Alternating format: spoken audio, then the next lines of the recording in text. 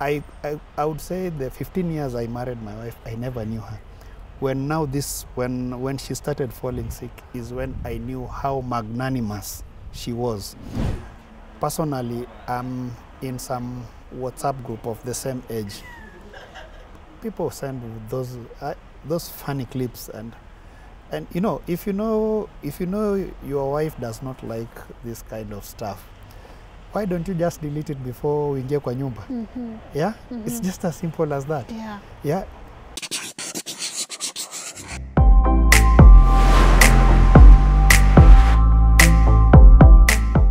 Hello, welcome to Tuko Talks. My name is Lynn Ngugi. My guest today is someone you've met before. Ndio hangla yako. He taught us the importance of sticking to your spouse for better, for worse, and redefined the phrase, true love is a gift. So without further ado, please allow me to let him introduce himself. Hello. Hello, good morning. How are you? I'm fine. Please introduce yourself. Yes, my name's Erastus Ofula, Erastus, and I'm not new to this station. Initially I was here when I was when we were presenting the story about my ailing wife. And I'm here to give you an update of how life has been after we laid her to rest. Yes. And I'm so happy to see you again. Thank you very much. It's 8 months since we did the story, right? And I know a lot has changed. And my audience they keep asking me, Lynn, what happened to Erastus? We tried updating them, but then we thought it would be best if you come and tell people what happened. That is very kind of you. And also it goes a long way to show that Tuko does not leave a story hanging, and they have to make a follow-up to see if everything else is good. And, absolutely. Yes, and kindly keep up with the spirit. Thank you so much. Yep. Okay. Yeah. All right. So since we left your house, a lot has changed. Yes. What has changed?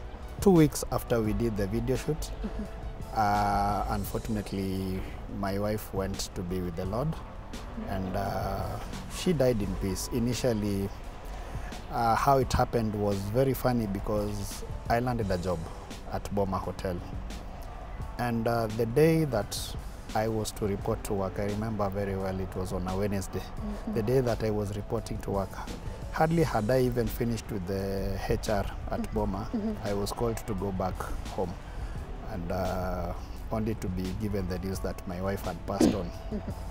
So to me, it's like my wife bade me a good farewell. She was waiting for me to be stable, to get a job. She knows that her kids are going to be okay, the 2 boys. And then she said, let me rest. I know my kids are going to be taken good care of. And I remember very well the HR, Mohammed Weli. He called me. He told me, Eric, don't worry, regardless of what has happened to you, we are still going to stand by you. And to my surprise, they gave me a whooping 100,000. Wow. From Blues, and it was my day 1 at work. They told me that is to help you to cater for the funeral expenses. And I said, this is God sent.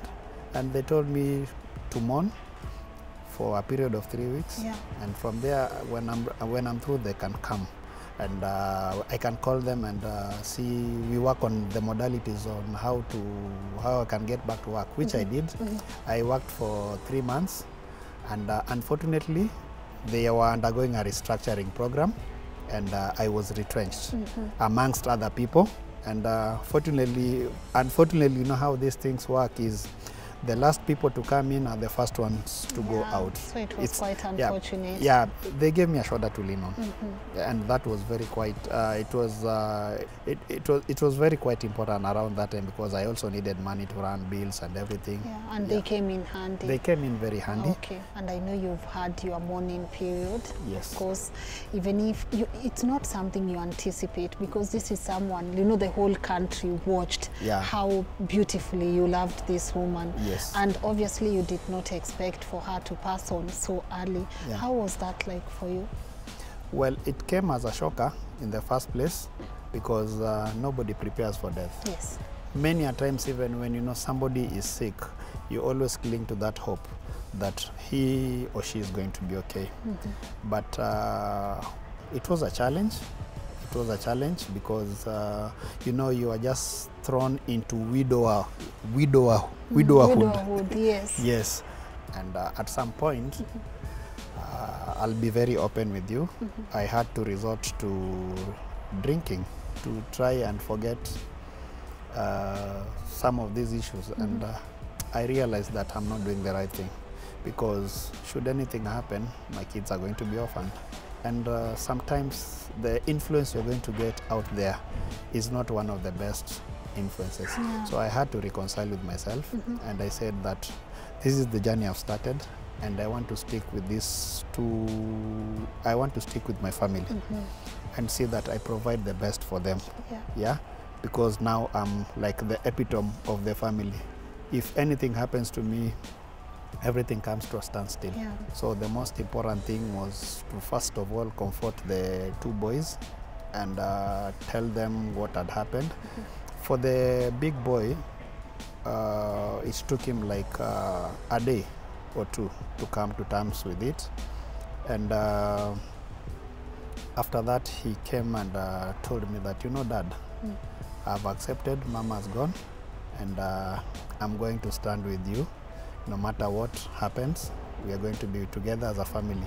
And I think it gave me a lot of courage, because to say the least, I had cowered in my bedroom and tried to mourn, but I'm looking at my son. He's 12 years old. And he's telling you. He's telling me, actually it's like he's the one who's giving me direction on what to do.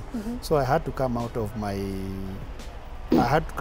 cocoon and face the reality. And I told her, I hugged him, and I told him, it's going to be well. It's going. Yeah, the young boy, kidogo, he was confused. He did not know, because he's not used to seeing people streaming in the house and everything. But with time also, after we let the mother to rest, he came to accept it very slowly. Yes. And the most important thing I did is I enrolled him in school, and this really distracted him and the teachers in Beacon Hope Academy, where my kid learns. They were of real help. Psychologically, they've helped him. Up to now he's stable. Yeah. And earlier on, as we were talking, even before we started shooting, you told me the importance of not blaming anyone for tragedy. Exactly. Yes. Sometimes, you know, in life you become, when some things befall you, you become very bitter with life. And naturally, especially we Western people, somebody does not just wake up and fall sick. There has to be a reason behind it. So you really have to make sure that, how can I put it, you try and accommodate everybody and go back to reason, return to reason, and ask yourself, where did this thing, what happened, and how best can we overcome it, rather than laying blames. Because I can tell you, in a situation like I was in, emotions are very high, and chances are you can even start fighting one another. Also, to our family at large, it brought together the whole family. You know, for quite a long time, we've not been cohesive. But that issue of Mama Regan falling sick brought together the whole family, and it brought out the importance of family sticking out together and being there for one another. And up to date, they've never left me. They travel all the way from Mumias, Eldoret, name it, Butere, just to come and check on the kids if they're okay. And see how they are faring on. And I was even surprised. I even get calls from some of the relatives. They're telling me, ukilemewa kukaa na watoto, tell us, we come for them. But I tell them, no, I have to be there for them. I'm their dad. I have to take responsibility. And when need comes that I really need your help, yes, I know you're going to be there for me. I didn't realize, I even had friends. We have a WhatsApp group called Friends Forever. They even went behind my back, and even they told the house help that don't leave this house. Even if Eric is not able to pay your salaries, we are going to pay. I came to learn these things just the other day. Yeah, and they even told the house help, even if it is the house shopping and everything. Tell us. And we'll buy. Yes, but you know, the Luo in me, the pride in me cannot allow me to. I always make. I always make. And you know, sometimes as a man, go up to the last mile. And then when kifika pale naambia Lynn, nimefika mwisho. Nisaidie. So it is good to hold your head high and keep things cool. But it is not easy, Lynn, I can assure you. Yeah, even behind the courageous facade I used to show on TV and everything, still I was breaking down emotionally. It's very important to have friends who've got a positive, who can influence you positively, who can tell you this is the way to go. When life gives you lemons, make lemonades out of it. Yes, don't fuss. Don't fuss that, oh God, why me? Why is it that it is happening only to me alone? No. People out there have got so many problems that instead of whining and complaining every time, why are these problems following you everywhere, you should sit back and count your blessings. And you will see what God has made for you. Yeah. Exactly. Yeah. Wow. And you know, you're so positive, and it encourages me as well. It inspires me because I know we've been in constant communication, and I've seen what you've gone through in that period of time. What are some of the things your wife taught you that are helping you through this period? Okay, my wife, initially, as I told you, she's a perfectionist per se. And number one thing that I learned from my wife was to uphold family values. She was one person who could not compromise anything to do with family. To her, family came first. And she was somebody who had that attention to details. When she was doing something, she would make a follow-up. And when now she fell sick, I didn't know that she was in so many groups, women groups, and you know, easy to akina mama wanajishikiliaga zenye mnaficha when something goes wrong ndo sasa zinatokea. And the support through that, I got to know many people, and the support was very overwhelming. And I would say my wife was very secretive. And as secretive in a positive way, not in a bad way. And it all came out. Now, I would say the 15 years I married my wife, I never knew her. When now when she started falling sick is when I knew how magnanimous she was. She was kind-hearted. She was somebody who loved helping people. I even have former employers who called me, and these are people where my wife worked 10 years ago in Mombasa. You can imagine. Wow, the impact. That is the impact. 10 years ago, all her employers, to be very honest with you, they called me and told me, we are very sorry, we did not know this is what was happening, and everybody came on board. And in a nutshell, my wife taught me team spirit is good, and team power.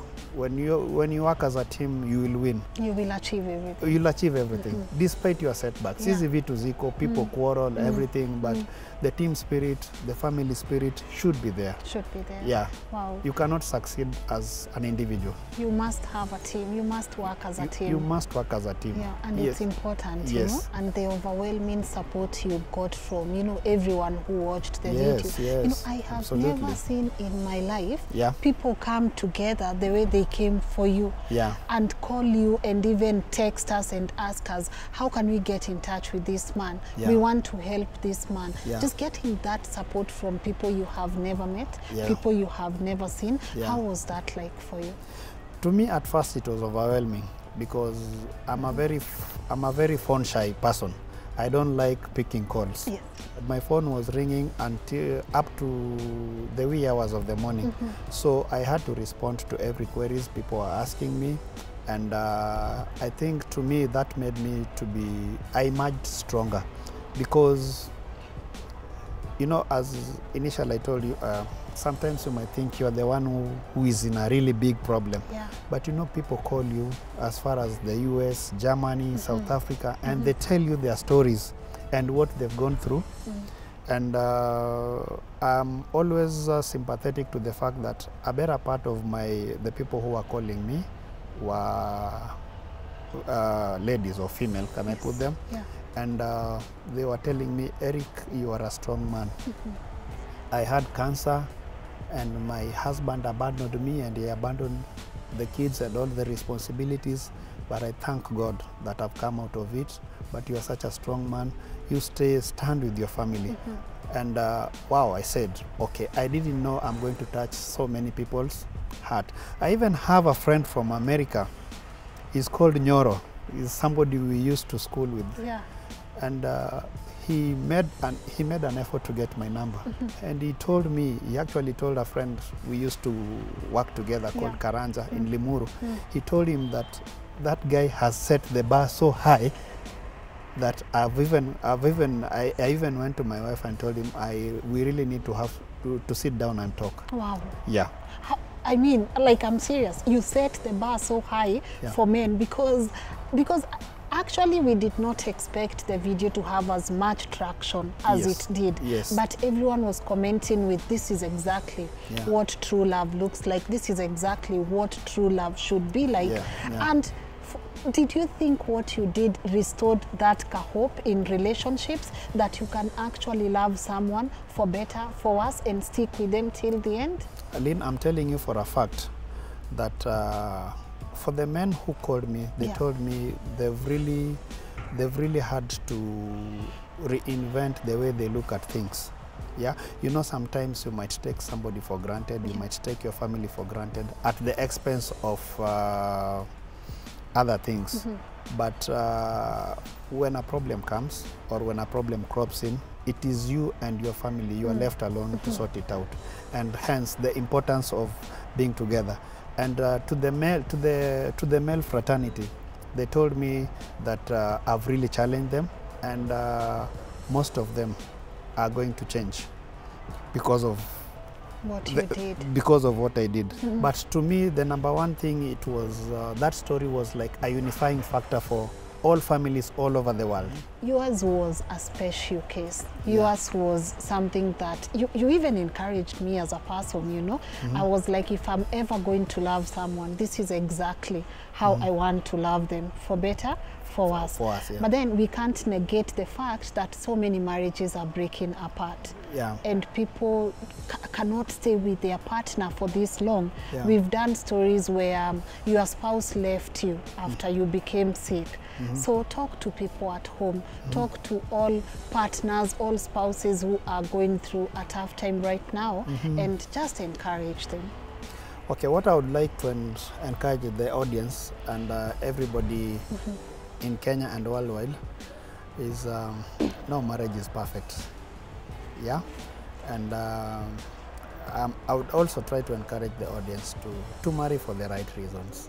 Yeah, and the most important thing is to avoid the pressure. There's too much pressure, and people should learn to run their race. You know, most marriages they don't break up because of okay, people will tell you infidelity or anything. Marriages break up because of lack of communication. That's it. Yeah. Simple. Very simple. We live in a cosmopolitan world. We live in a world that, especially I would say, the social media has really taken a better part of our life. Personally, I'm in some WhatsApp group of the same age. People send those funny clips, and you know, if you know your wife does not like this kind of stuff, why don't you just delete it before we get kwa nyumba? Yeah, it's just as simple as that. Yeah, kindly learn to know what your person likes and what the other person doesn't like. Yes, yeah, you know, these days, I'll see Lynn ni msupu, she's a dope lady. Yeah. And that's it. And that's it, you know, and then I'll go brag to my wife, leo nimepata demu huyo, unaona, ni wife material. Yeah. Kumbe wewe kuna vile unaniangalia in a very different way. Unaona Eriko ni msee wa outing, Eriko ana suti poa. Mimi naona tu kavits. Unaona tu kavits, unaona. So marry for the right reasons. Yeah. And when you marry for the right reasons, everything will fall into place. A parting shot to me is to ladies. Women are homemakers, not homebreakers. You just know that. I cannot explain further, but just know that women are supposed to be homemakers and not homebreakers. Wow. And you know what I love about you? You've never been shy to talk about these things here. Yeah. And I know like right now you don't have a job. Yep. So in case one of our audience is watching and they don't know your qualifications, would you kindly brief them once again? I know we did it in the previous video, but someone might be watching this for the first time. Yeah, thank you very much for that opportunity. I'm an accountant by profession, CPAK. Currently, I'm pursuing SCCA, though in the advent of whatever happened, I had to postpone a lot of my studies just to concentrate on the family at first. Yeah, and I have 15 years experience in accounting.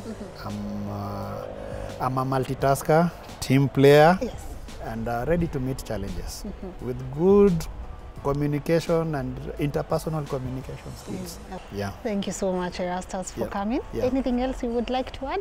No, I would like to thank the Tuko family for standing with me and for giving me this opportunity for the second time. Yes. Serena, not to mention Serena. Serena has a place in my heart. Go on. Serena, yes, and we also have Sankara Hotel. Those people, you know, it's like a family. They keep on calling me, Eric, how are the kids? Is everything okay? Where can we help? Yes. You know, yeah, Boma Hotel, it used to be like the norm of the day because, you know, I was there daily. How are the kids faring on? And, you know, sometimes you could walk because when I went there, I did not tell people, oh, you know, I'm Eric. You know, people were just guessing, is this the person? Is this the person? But you could see guys were proud to be associated with me. Yeah. Even the family at large, I would like to thank them for the support. And Kenyans in Kenya and in diaspora. Yeah, thank you so much once again for coming. Yeah. I really do appreciate and always know you can always count on us for anything. Thank you. Yeah, Thank I hope guys you enjoyed this episode of Tuko Talks. Let us know what other stories would you want us to do a follow-up on, and most importantly, I hope you got inspired by Erastus once again. My name is Lynn Ngugi. Till next time, bye bye.